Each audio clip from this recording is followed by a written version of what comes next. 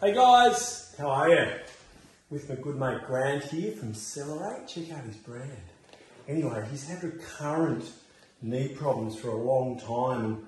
Grant, you had surgery, right? Yeah. On this knee, what'd you have? ACL reconstruction.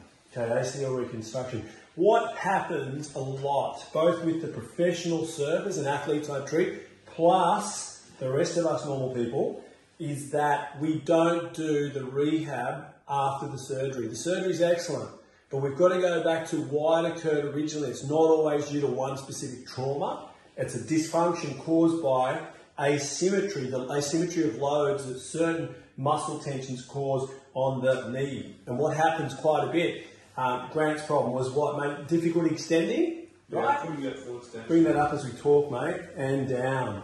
So difficulty extending.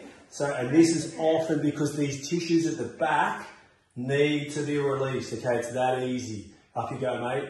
But you've got to find a manual therapist who works with this sort of work and understands biomechanics to do it. All the best.